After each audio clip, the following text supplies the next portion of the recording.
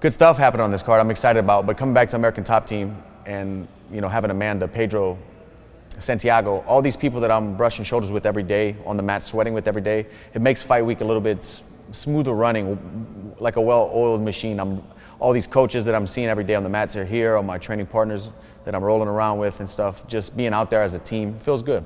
I feel like my fan base probably, for the most part, except the new guys, this is a big year, so I have a big jump of fans this last maybe 2 years or so, but the guys who've been riding with me saw the Fightville documentary, me as a young fighter when I was an amateur, so they've got the whole journey to this point, so I think it's something special. If you've been on the train for that long, this is a special night next weekend. How resilient I was, how even though times got dark, I never lost sight of the goal, and that I've created a beautiful life for my family with this. Just trying the growth and confidence since that fight. You know, I went into that fight confident. I was fighting one of the best in the world. I knew, like I said a while ago, I knew anything could happen in any one of these fights. But the growth is just learning from mistakes, slowing things down. You know, trying to get up on the fence when Khabib had my back and giving up my neck when I still had more rounds to go. You know, maybe losing the round compared to losing the fight. Should I have positioned myself better? You know, just been safe instead of I have to get up right now and put myself in harm's way. Just trying to balance everything, man. It's a juggling act with all these things going on. Not just the techniques, but the mindset and the time to take risks in the fight. I'm just trying to get better, learning, man. I mean, I take all losses tough. You know, they're hard to swallow, but I would say if you're talking about grieving, like grieving openly is a different thing. You know, if I'd have held it in and went back to my room and then put my head on my pillow, it's different, but being okay with expressing, letting everybody a peek into my mindset, how I really felt, not trying to be the tough guy or hold it in.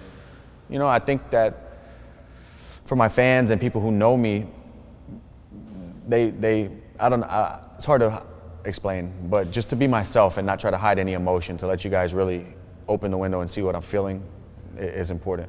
Yeah, no, I was happy for the guy. I'm a fan of the sport, so when guys like Bisping, Robbie Lawler, Charles get their hands around a belt, you know, guys who've been paying the dues and overcoming, you know, when those guys make things like that happen, and it's a special, special night as a competitor, and I'm happy for him. But at the same time, I'm sitting on my couch watching him hold that belt, and I'm like, that's my belt, you know, I've got to do this. I have to do this. I think somebody's gonna get finished. I think it's gonna be pretty violent. No way this goes 25 minutes. Two guys who don't play the point game, go out there to try to finish each other. And two of the best guys in the world, obviously. And two of the guys with the most experience. This is a very, very high level fight. I think my track record, if I can wrap that undisputed title around my waist, I become one of the best lightweight fighters to ever do it in history. One of the best mixed martial artists to ever do it in history.